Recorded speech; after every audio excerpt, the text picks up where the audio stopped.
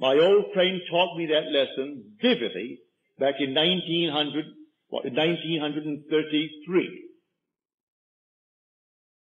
There was a deep depression in this land. Many of you are too young to remember it, but I am almost now 67. I went through the deep depression back in New York City. I was a dancer, and who would pay a dancer when they couldn't eat? All the theaters were closed. I don't think more than 3 theaters out of 50 were open in Times Square. So who wanted the dancer? I would have danced for anything, for a meal.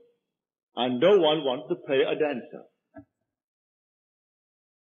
So what would I do? I wanted to go to my little island called Barbados. And I had no money. But when I said no money, I mean no money.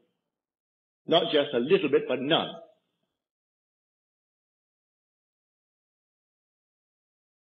I said to my friend Abdullah, Ab, I would love to go to Barbados. He said to me, you are in Barbados. I said, I am in Barbados? He said, yes, you are now in Barbados.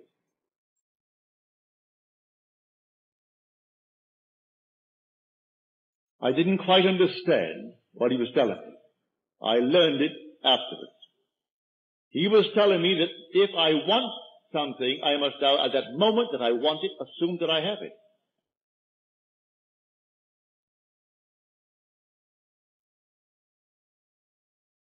I want to go to Barbados. I am in Barbados. So this night when I sleep in Barbados.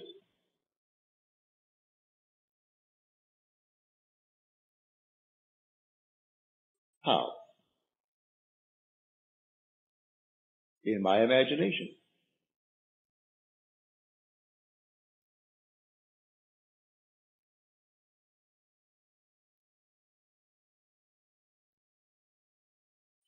And how do I know I'm there? Think of New York City, where physically I'm sleeping, and see it to my north, 2,000 miles, northwest of where I am in Barbados.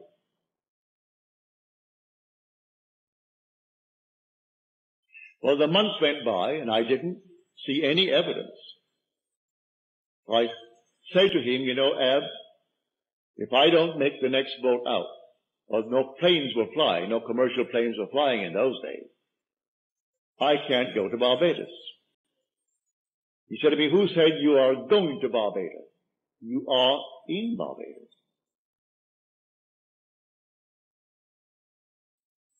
You can't discuss how you're going to Barbados when you are already in Barbados.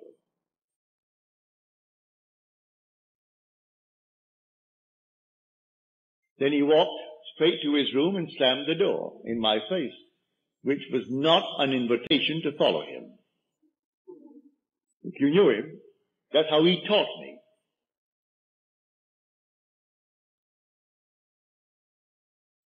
I am asleep as though I am in Barbados. And when I went to bed, though in New York City, I had assumed that I am actually in Barbados and see New York City not under me, but to the north of me, 2,000 miles. And I woke within 48 hours after that moment, and under my door was a letter from my brother Victor.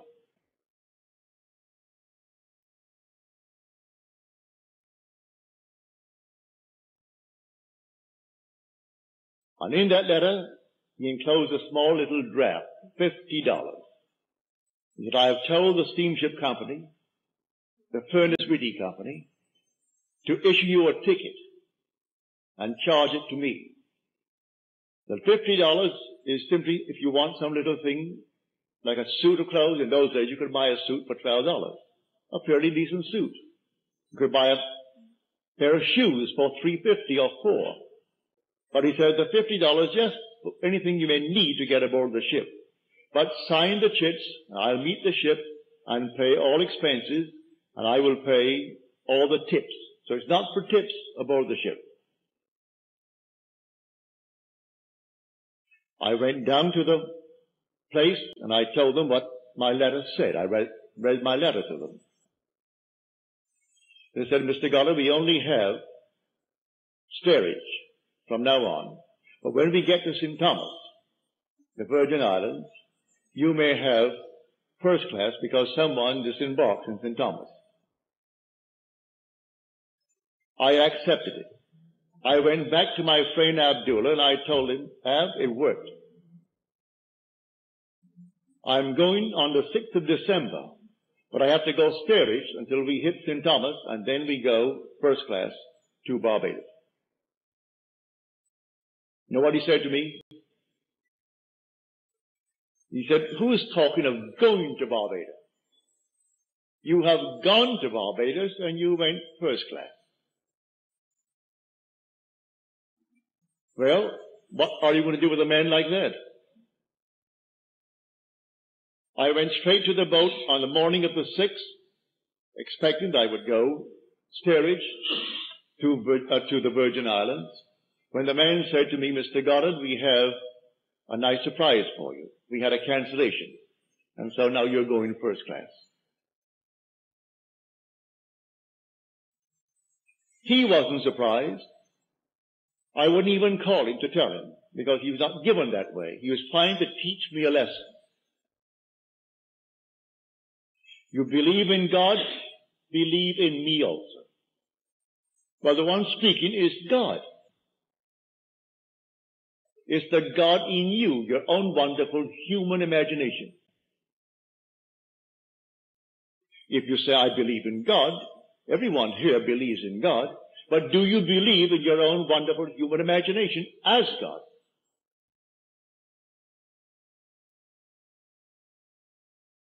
If the word God conveys the sense of an existent something outside of you, you have the wrong God.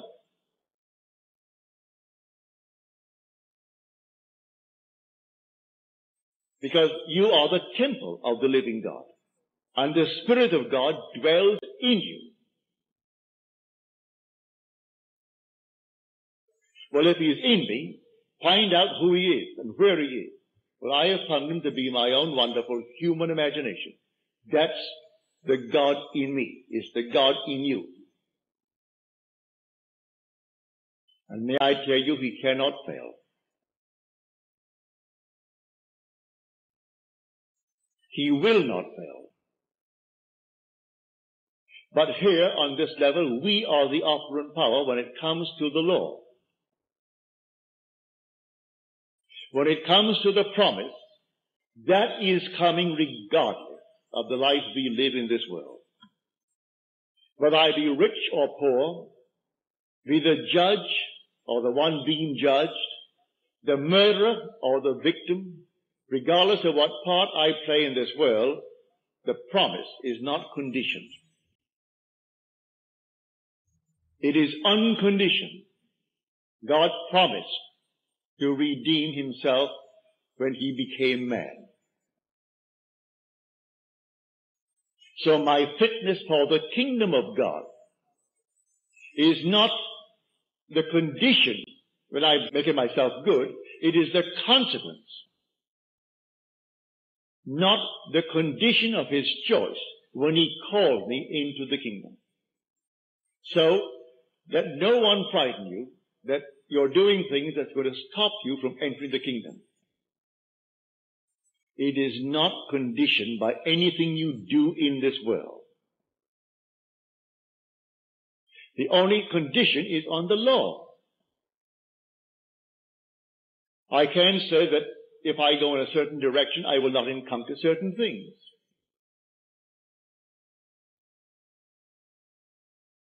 If I dare to assume that I am what I want to be, and I am faithful to that assumption, it will come to pass.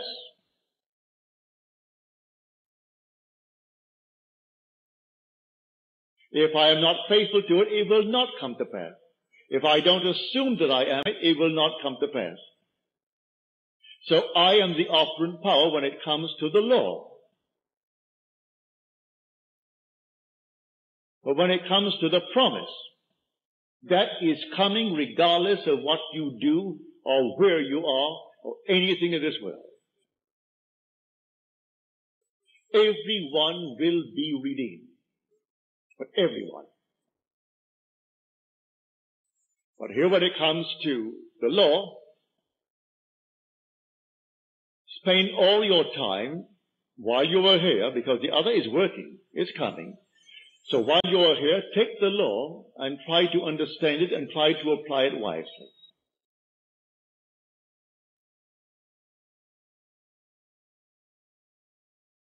Why not live well?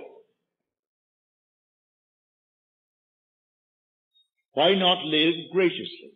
Why not be a kind person, a generous person in the world? Why not be a gentleman? Why not be a lady? These are tremendous accomplishments for man and for woman in this world.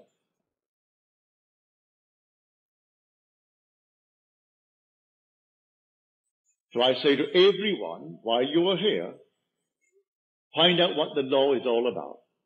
Because you can't deceive yourself, because the law will not allow you to. As you reap the things in this world, you may deny that you planted them, but it couldn't happen by accident.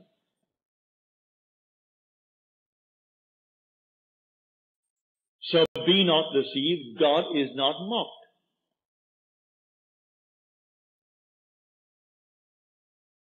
For as a man sows, so shall he reap. And he's reaping everything morning, noon, and night. I may not remember my sowing and deny the harvest that is mine, but it's there and I've got to accept it.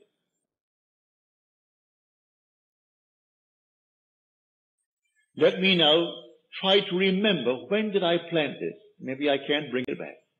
We have very short and faulty memories, and I can't quite remember when I planted that seed.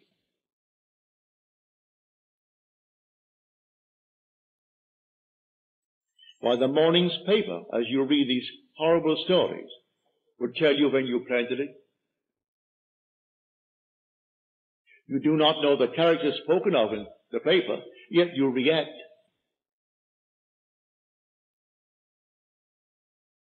And that reaction was in itself the planting of the seed. You pass judgment on those that you read about.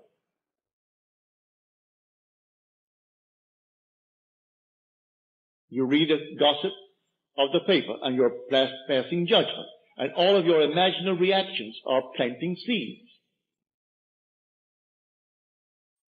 Instead of spending your wonderful time and investing it by, say, reading the Bible or reading a poem, read something that is altogether lovely, we spend our time on the paper or the radio bulletin or the TV, and all day long we're simply putting into our mind ideas that must come to harvest.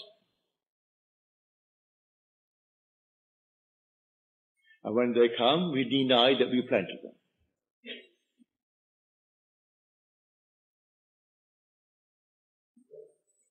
But here, on this principle of the law, you can be what you want to be in this world. I don't care what the world will tell you. You can start from scratch.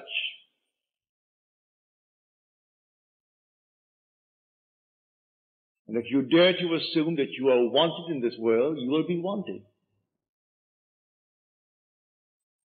I am not a member of any club in the land.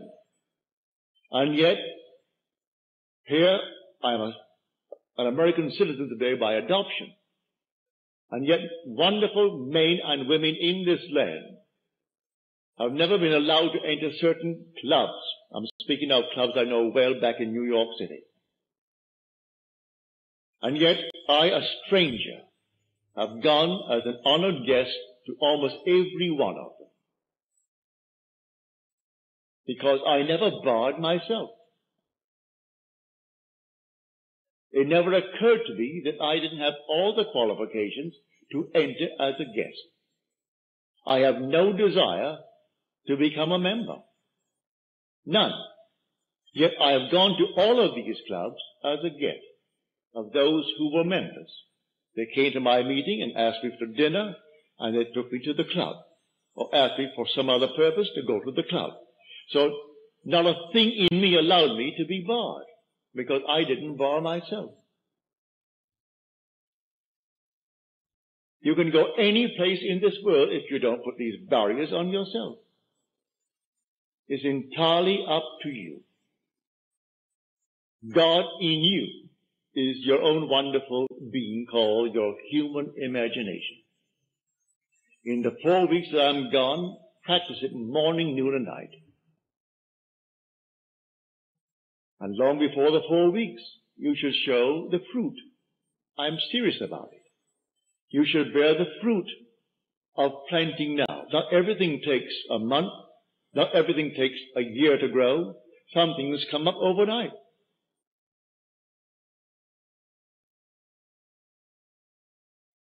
And you can plant it now, this very moment, by daring to believe that you are what at the moment reason denies and your senses deny. And actually feeling. Give it the tones of reality.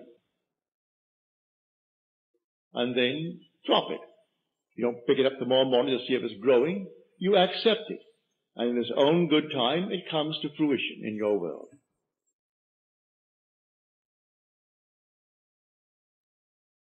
That is the law.